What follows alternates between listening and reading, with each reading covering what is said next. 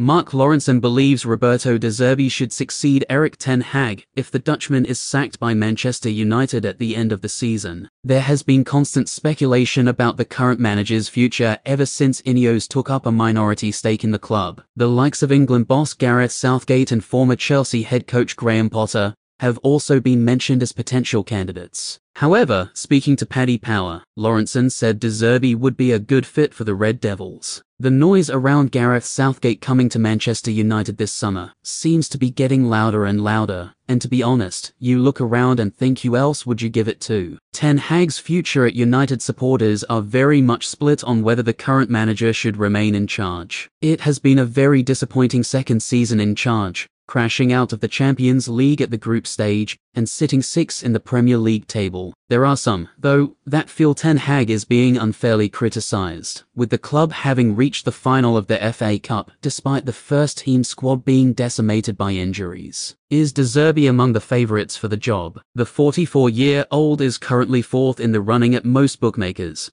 behind the likes of Southgate, Potter and current Bayern Munich manager Thomas Tuchel. De Zerbi has also been heavily linked with replacing Mauricio Pochettino at Chelsea, so the Italian could be in high demand this summer. Alright guys, thanks for watching. Please subscribe for the latest Man United news updates.